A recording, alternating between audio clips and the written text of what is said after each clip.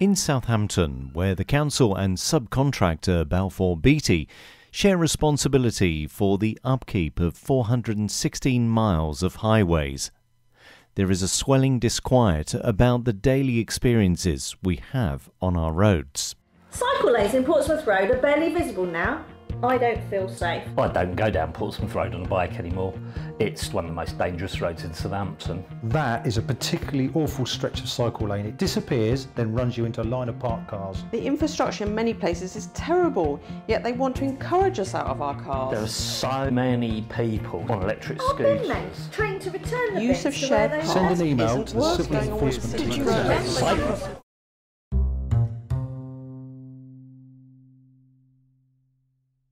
We Make Southampton Community Media, in partnership with the University of Southampton Public Engagement with Research Unit, set out to explore the local travel challenges of 6 residents and their impact on their health and well-being.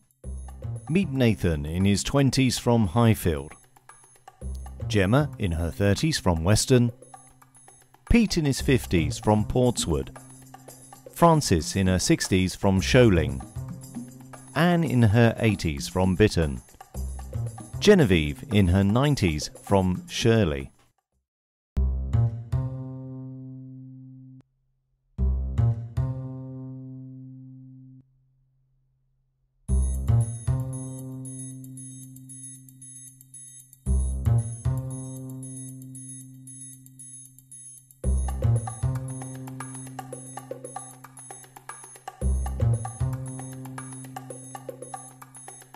Southampton has been dubbed the traffic light capital of the South.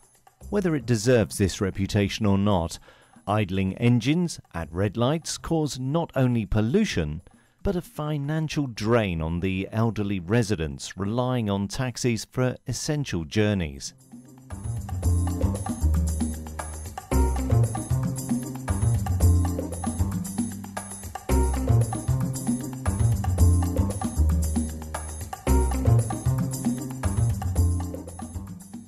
Genevieve lives with her son Milo in Shirley.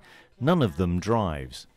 I used to belong to all kinds of groups, art groups, lectures and visits to art galleries and talks and things like that, and also walks and so on. Very active, but not now. I'm not capable of it now. I used to take taxis for shopping food at Sainsbury's.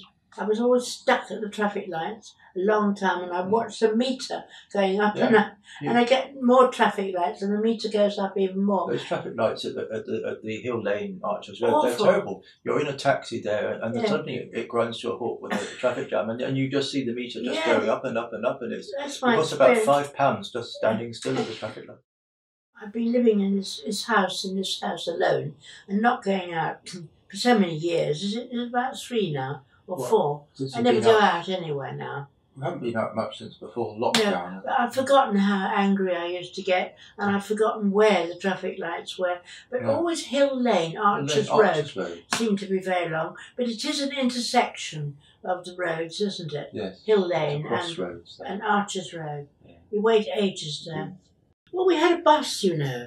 The buses used to work in those days. They were very good. They were much better than they are now. When we first came here in 1976, there were 2 buses, one in Hill Lane and one in down there. That was the 5, the 2 and the 2A.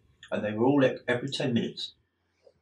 Gradually they became fewer and fewer and fewer. And after a while they took away the bus that even goes down Hill Lane, because obviously not enough people were getting on it. And I really felt cut off from the world because I haven't got a bus, and my scooter doesn't go very far. So. And from the day on when they took away that bus, you've never been to town since, I don't think. Were there any places in town you used to like to go to? In town? Well, not really in town. There's only West Quay, isn't there? Quite like Bedford Place. Well, when we first came here, there were all sorts of shops. Well, Bedford Place, can't get there. No bus anymore. It's a shame. Bedford Place, I liked that. There was a good health shop there and shoe shop. Second-hand shops. I like shops. The community bus service Dial a Ride, sponsored by Southampton City Council and operated by SCA Transport, offers a lifeline for residents with reduced mobility, but the service operates only on weekdays from 9 to 4 p.m.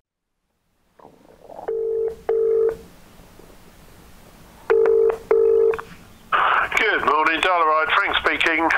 Hello Frank, it's Anne Harvey here. Hi there.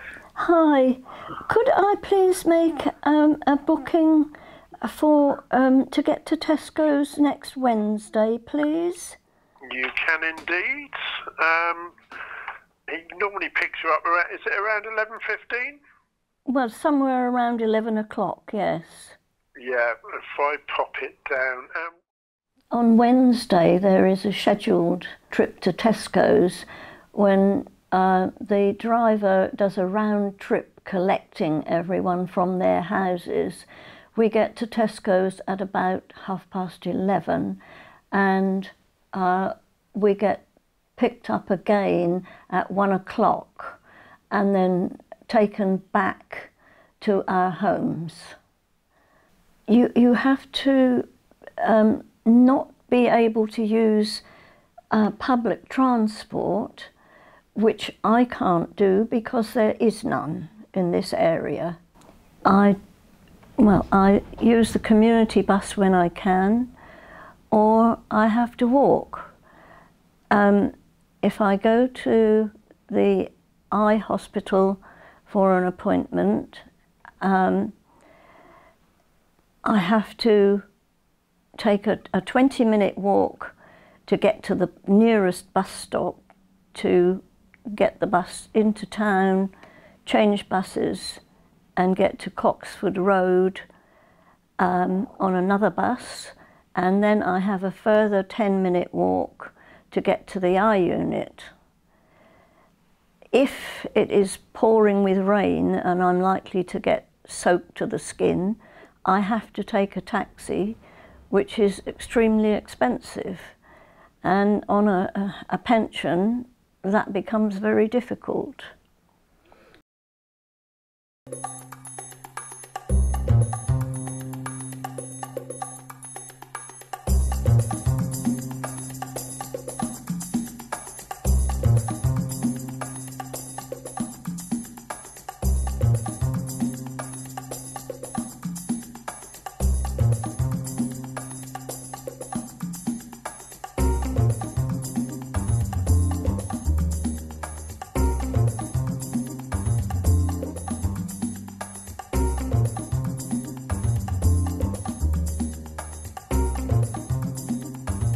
In 2022, many significant changes were introduced in the UK to encourage healthier ways to travel, for public health reasons as well as the health of our planet.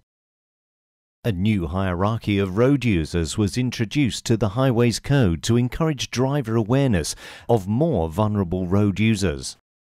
Active Travel England was launched to work with local authorities to drive up standards in cycling and walking infrastructure.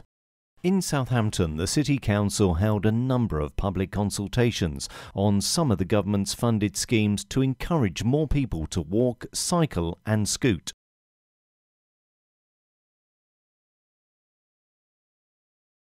Nathan, a civil engineer student at the University of Southampton, has been testing Southampton's cycle lanes using the e-scooters, mushrooming in our city. Living at Halls, I've got a free bus pass that comes with the accommodation package. So I regularly use the buses in the city, but also cycle, walk and e-scooters tend to be, depending on where I am in the city or what's most convenient.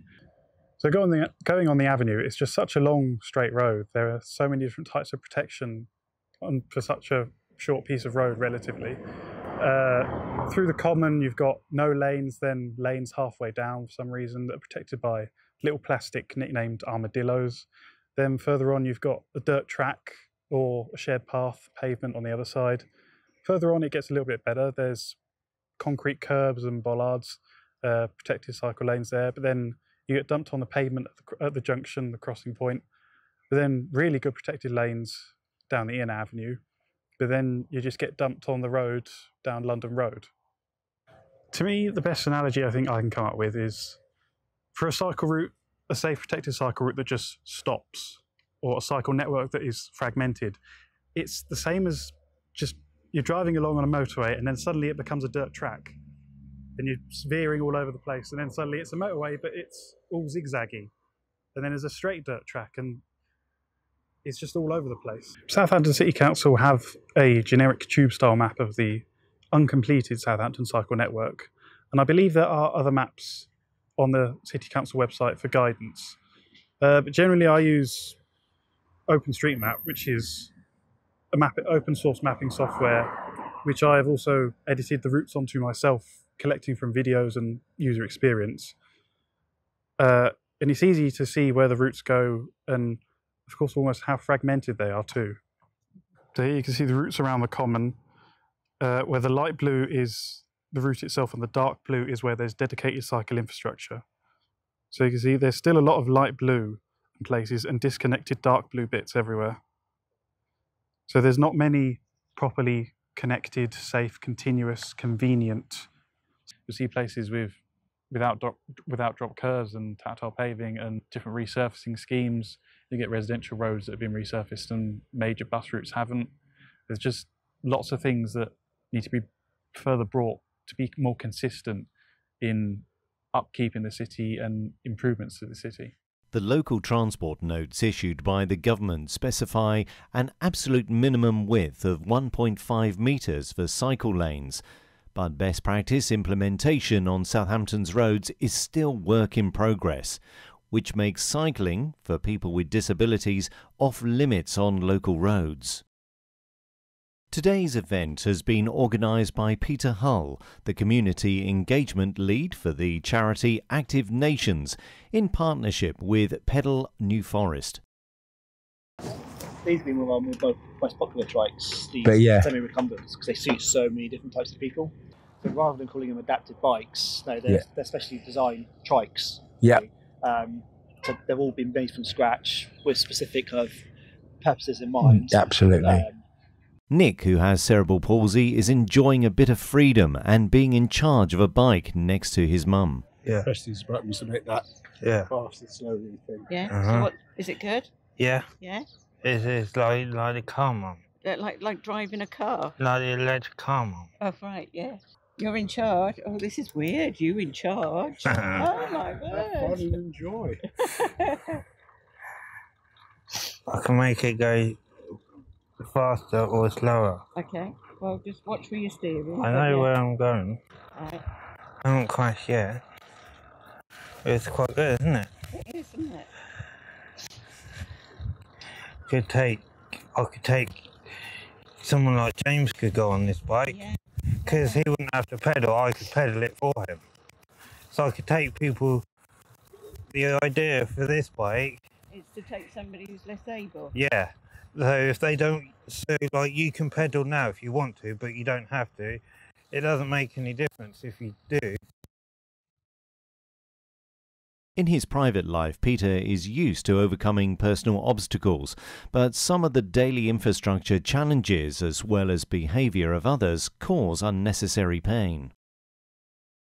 So these medals are from the Barcelona Paralympics 1992. All with world records, 50-metre backstroke, 50-metre freestyle and 100 metres freestyle. And the one down the bottom there is a commemorative medallion.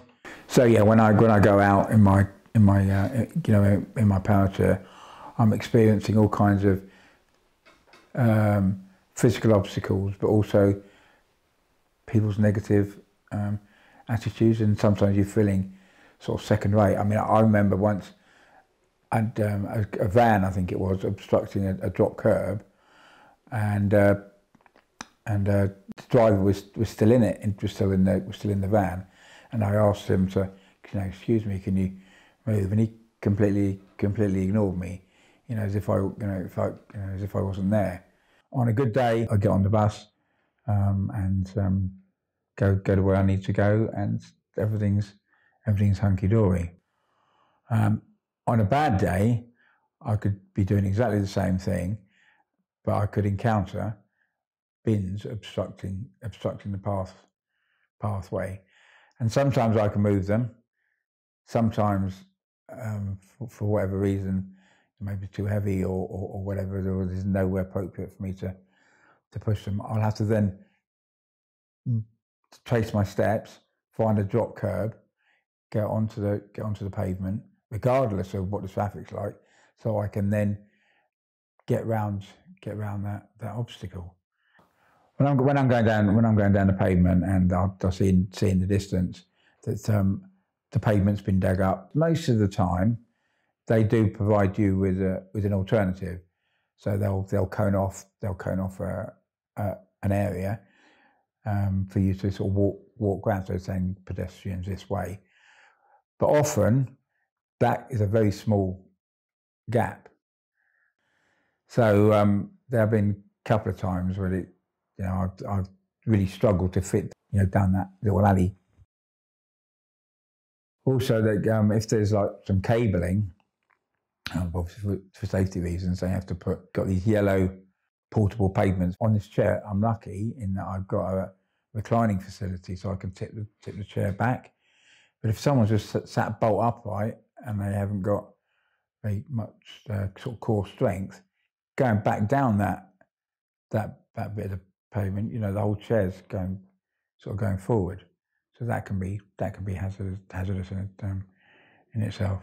Where if I go over a bump in the road or the pavement or a pothole or something, because I'm obviously sat in the chair, I've got my one arm is either on the other arm, or the other one is on the joystick of the chair. If the chair hits a bump, then that goes right through directly through to my shoulder, and that can be uncomfortable. The other side of the city, Frances is ready to try her new scooter with her son. But as Peter Hull described earlier, going from A to B is not as easy as it sounds.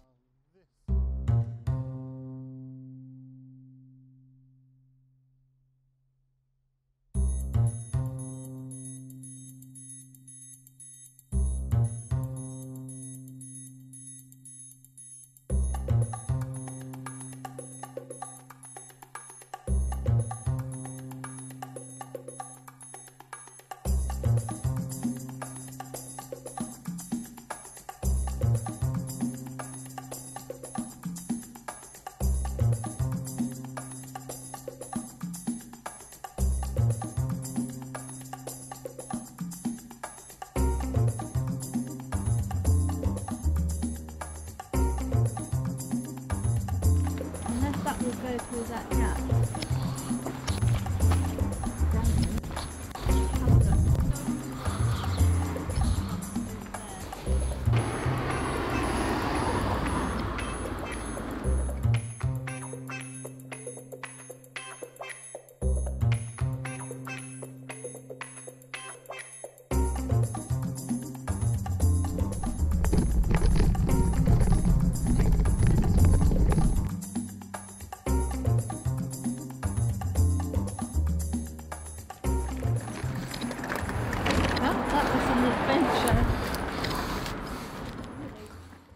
I was very active as a teacher before I became ill. Yeah, you used to go out to the theatre, you used to go to the cinema, like go out for meals, like. And now everything is really limited. Well, I haven't really been out much in the last 2 years, because how do I do that? I can't catch a bus. I can catch a taxi, but that's very expensive. I can't walk very far. And my legs are all right. It's my spine that's damaged and my balance because of having 2 brain tumours removed. Eric Reed is a retired highways inspector with 50 years of experience of Southampton roads. A week ago, all of this pavement was up and they had, it was completely blocked off. I couldn't go left or right getting out of here, and that was for a few days, and they were digging up the road for some new... The cable company. Well, they've upset my neighbours because they've damaged their supply. Have they? Yeah. Have they? Has it been reported? Have they reported it to the council? I have no idea if they have or not. Yeah. But they were all out up in arms, that side, that side. It is a bit disconcerting if you were obstructed with your access. Normally they would make provision for access. No, I mean you could get out of the driveway if you were going into a car, but the you couldn't make progress. Was blocked off no, both ways. So, as with any utility, it used to be that the council had highways inspectors who used to go out and inspect the excavations, but nowadays that doesn't happen. The utilities companies can send in a license. I mean, I don't know if you know all this or not, but utilities companies just send in a notice to the council that works are going to be undertaken. And then they're also resurface them, because the situation that the council comes under is issuing defaults if the services statements in the highway are not done properly. In a path like this, because it's a fully built up area, you're likely to have every service here. You've got electricity, you've got gas, you've got water, and you've also got the old, what was historically an area like this, going back in time before BT, what was known as post office telephones. You know, the age of your housing is that old. They would have those sort of systems installed in the footway. So because it's only a narrow footway, then the cable operator would know what's there, and they'd have to try and find a space in between to put their apparatus in. In 2018, the Conservative Secretary of State for Transport, Chris Grayling, came up with proposals that utility companies should dig up the pavements instead of the roads to avoid causing road potholes. But after encountering opposition during the consultation period, the proposal was withdrawn. Companies that dig up the pavements have a legal obligation to repair just their bit of dug-up area, which is why they are ending up with patchwork pavements that cause unnecessary pain and worry for many residents. Go ahead. Is there many other points where you've had difficulties going up and down the road, or I suppose you haven't had the chair long enough to try everywhere out yet? No, I'm quite frightened of going too far.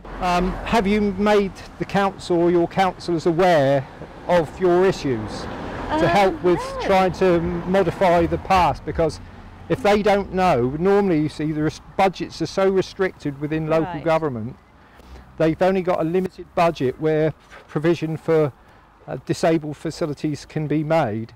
Tactile paving and other measures are looked at on a sort of case-by-case basis by many authorities, because they only try and target money where it's really needed.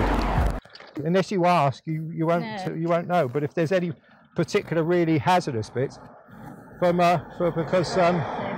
hazardous. Well, so this is a particularly rough section. So it looks like they were originally proposing to put the 2 box in the footway, but instead it's been relocated to another position clear of the access.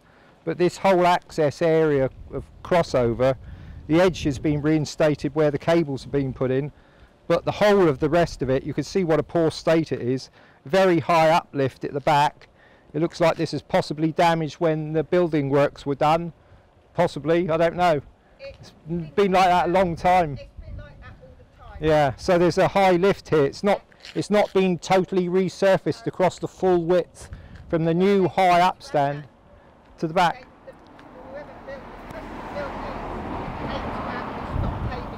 Did they? Yeah, yeah. Well, if they... Yeah. Yeah, well, if they paid to have the drop... If they... Really, yeah. Well, if they paid for a drop curb, it doesn't look like it's been installed, because there's one...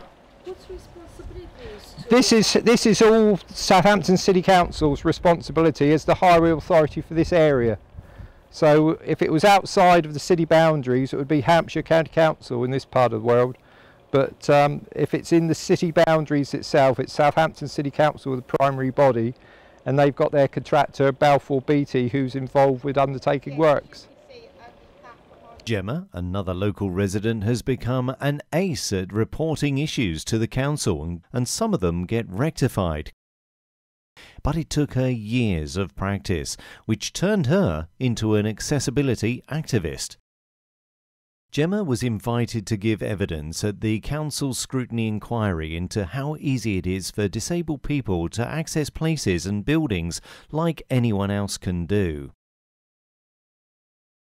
Mark Perney, the scrutiny manager, agreed to take a walk with Gemma to a recently completed scheme that she is critical of. So yeah, it takes an awful lot of research to go anywhere new, and sometimes I have to just say, I can't do this. But I've managed to find the Saints Foundation run Pan Disability Football. It's over in Lord's Hill, and it finishes at 10 o'clock at night, and there isn't a bus to take me to town until 5 to 11, and because it finishes so late, taxis charge extra, so even to get just as far as town, not even halfway home, we're looking at sort of 12 to 15 pounds. Right now, transport is stopping me from playing sport, and I love playing sport. Mark, I was really pleased and grateful to be part of giving evidence to the scrutiny panel inquiry. How did it come about? In terms of your contact details, actually Councillor Filker provided me with your contact details. She made me aware that you'd like to give evidence, along with a number of others. So that's why I reached out. Again, all of our inquiries should be based on local interest, local perspectives, residents' feedback. So that's exactly what we do. Yeah. So I never discourage anybody from wanting to engage and give evidence. So I will manage an inquiry, but it's led by elected members, and nothing is better for members to understand issues and challenges than speaking to people who have to live through those directly. So that's why you were invited. That's why we made sure that in the inquiry we worked closely with Spectrum Seal and Ian Loynes to make sure that the voice of disabled people was front and centre, and to make sure that there was a forum that helped feed into the inquiry. The opportunity to give evidence and tell the panel about my life and some of the issues that, bad design, for example, causes was a great opportunity for me. And we like to get national experts in, because national experts can give us a bigger understanding of some of the policies, strategies, approaches, good practice. And we like to get them in early in the inquiry. So we did that with the Chief Executive of Access Able, as well as our Director of Adult Social Care. But that gives us a big picture. Our elected members want to know what the challenges are on the ground in the city. They don't know the challenges, apart from when people like you contact our elected members directly as part of their casework. Yep. But for you can point out the challenges for the new West Quay, the challenges with some of the transport interchanges. Our members can relate to that, and some of the videos that you presented to the panel. Oh, I know that road. Yeah, I've seen that before. Oh, I can move, and they can understand that they could move in and out of it. But now they can say, hold on, but if I was in a wheelchair and I was partially sighted, that's a whole different perspective. Why are we doing it like that? So again, that's brilliant for them. And that is actually why I started making TikTok videos, because I got really frustrated trying to find out which departments were responsible for which areas, and I was, sending letters and sending in inquiries to try and get things fixed, and then not hearing back because I'd actually contacted the wrong department, and things like that were happening. And so I took to social media just really to get it out there. I want to take you and show you a bus stop that's recently been modified by the council, and show you some of the issues that I've found with it. You up for that? Yeah, I'll follow you. Let's go.